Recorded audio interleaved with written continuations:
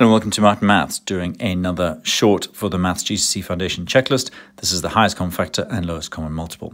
So we want to find those two for 72 and 84. You could use the Venn diagram, or you could list or factor trees, but I'm going to show you the table method.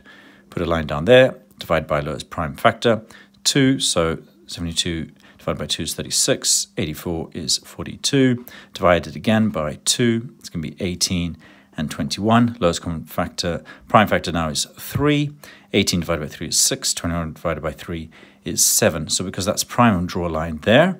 Now those make the product 12, and that is the highest common factor. And if I multiply by 6 and 7, so 12 times 6 times 7, which is 504, that's the highest, so that's the lowest common multiple. So there's the highest common factor, there's the lowest common multiple.